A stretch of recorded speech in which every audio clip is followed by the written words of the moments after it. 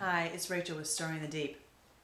In Galatians 5, verse 13 through 15, it says, "For you, brethren, have been called to liberty. Only do not use liberty as an opportunity for the flesh, but through love serve one another." So here Paul is saying, now you don't serve the law. It's not about the law. It's not about circumcision. It's not about these religious protocols, right? But he's saying, don't think that now all of a sudden you just run wild. No. Now you serve one another through love. And that's what I was talking about. And that's the obedience to love, right? Those who love God obey him. And when you obey and walk in obedience, you love, because his ways are love. And so that's how we are to be with one another. And it says, "For all the law is fulfilled in one word, even in this, you shall love your neighbor as yourself." The real teaching underneath the law was love, ultimately.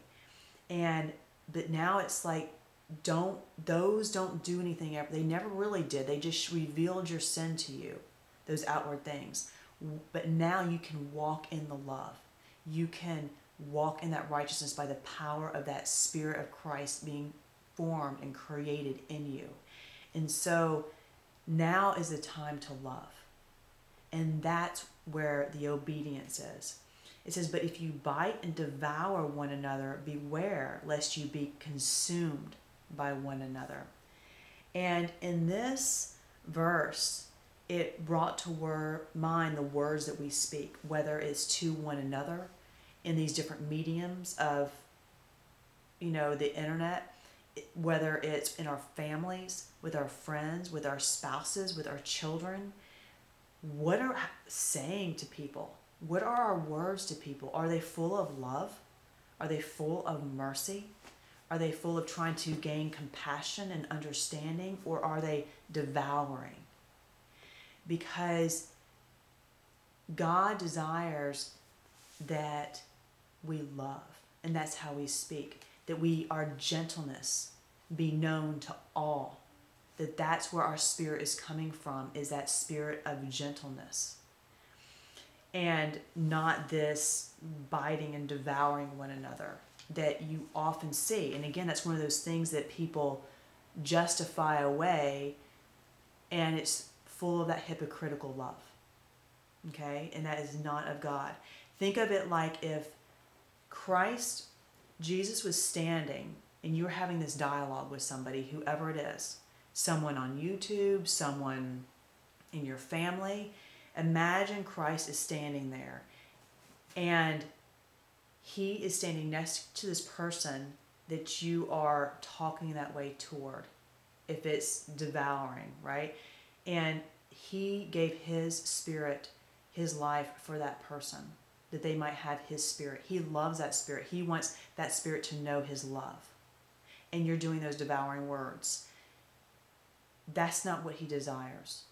We speak truth and love, but we trust God to work out all things perfectly. That's why you got to understand the fullness of God's nature and how powerful he is. Because sometimes people feel like they've got to have their own personal vengeance and blame and justice, and they don't love and show mercy and leave those things up to God. Okay, so consider that whenever you're speaking to anyone, and let your gentleness be known to all. In Galatians 5, that's a really good chapter to read, because after that it talks about walking in the Spirit and what that means, and all the things that aren't of the Spirit. Okay, so that means those things are not in your heart at all. At all. Okay, and then in verse 24 it says, "And those who are Christ's have crucified the flesh with its passions and desires." So if you are having that devouring and backbiting and judgment and that criticalness, you have yet to crucify the flesh. And because those who are truly in Christ have the fruit of the Spirit, because that Spirit is in you. It is the love, joy, peace, long-suffering, kindness, goodness, faithfulness, gentleness, self-control. So when that Spirit's in you, that's what's flowing out of you, because that's what's in you, right? You know the tree by its fruit. So this is something just to look at your own life by, because our words are very powerful in these days, and it's a way for you to see where are you really on your walk, because so many have been deceived by what people have taught them about where they are and who they in their walk with God. They think they're in one spot, but they don't really, they think they know God, but they don't know him. That's why Jesus says to them, or they say to, Jesus says to them, I never knew you. Even when they're saying, Lord, Lord, we did all these things in your name, all these religious activities, I never knew you. Because when you know him, you walk in that spirit of love. And you're growing in it. It's a process. You know, you don't get there instantly, because as I said, you have to learn these different aspects. But especially now, you should be growing in that love at accelerating rates, because that Spirit is here uniting to our spirit, empowering us to walk in that.